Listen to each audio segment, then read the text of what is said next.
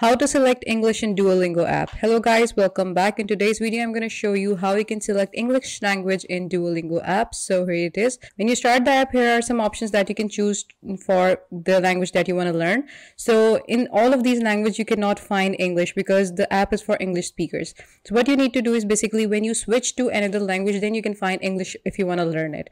So here you can see that I have all the languages available, but I cannot find English. So if I scroll down here, you can see that app is going to switch itself to Arabic. So here I can see an option where I can choose the English language. So it will be Arabic to English. So right here is the language Dutch, and it is the option of English right here. If I select it and I continue the app, it will ask me to if I want to change the app interface to Dutch. So now my app will be in Dutch. All the options and all the instructions will be in Dutch, and they will teach me English language. So if you want to learn English, you need to have another language as the app user language, and then you can learn English in Duolingo. So this was it for today's video, guys. I hope I was a big help. Please give this video a big thumbs up and also subscribe to Softwares Made Easy.